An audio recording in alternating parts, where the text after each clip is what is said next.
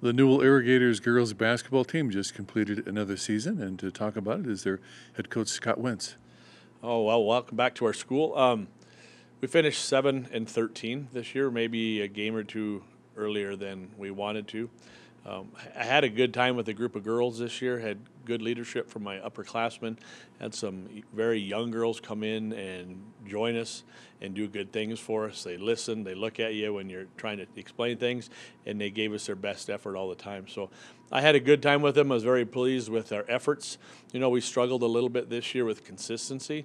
We put together, 2, 3 good quarters of basketball, and then we struggle here and there. So that's what we worked on all year, and I think we got better as the season went on.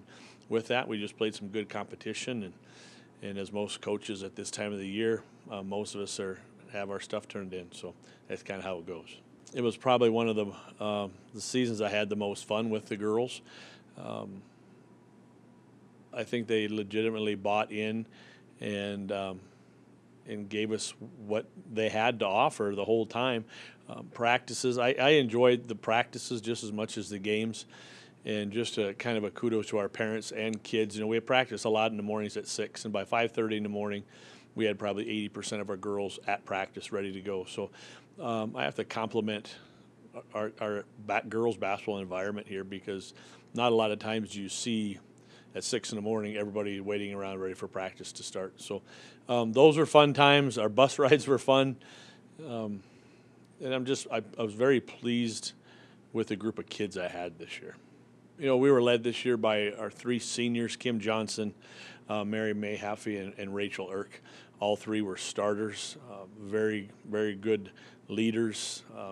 Rachel led us on the defensive side. We tried to put her on the ball, or when we go a box and 1 or triangle and 2, she was always our go-to defensively. Kim was our post this year, and I think I talked about her, or she was a KOT Athlete of the Week, where she always came in early, she always stayed late, got in some shots. And I don't know if the season turned out like the seniors expected it to, but I think in the long run you will see that they turned out to be really good kids and young adults, and are going to be successful with what they plan on doing in the future. I mean, sometimes we get wrapped around the winning in sports and trying to find the easy way to have success, and sometimes that always will not be beneficial for you. So I think in the long run, these young ladies will be very successful in whatever they plan on doing. So we will miss, and the younger girls will miss, our seniors. Coach, I understand you're retiring, so this will be your last year coaching girls basketball. Yep, I will be retiring from teaching as well. So I started here in 1993 as a student teacher under Connie Humble. And then 99, I went to Whitewood in the Meade School District for a few years, 4 years, and then spent 2 years or 14 months in Iraq, and then came back here in 2005. So I've been here since then.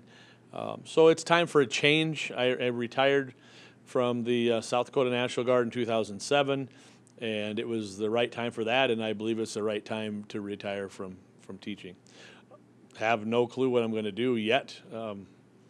But there's lots of jobs out there, so we'll see what shows up.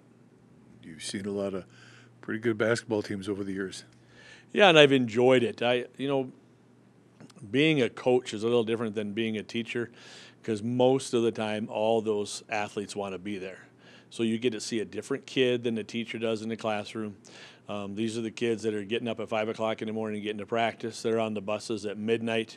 They're coming in, they're working hard, they're held accountable for more things than just your normal students with eligibility. So I've enjoyed it. I will really miss the kids. I know that, but I also know that it's time for me to try something different, and who knows what that'll be. Maybe I'll be an advisor for somebody.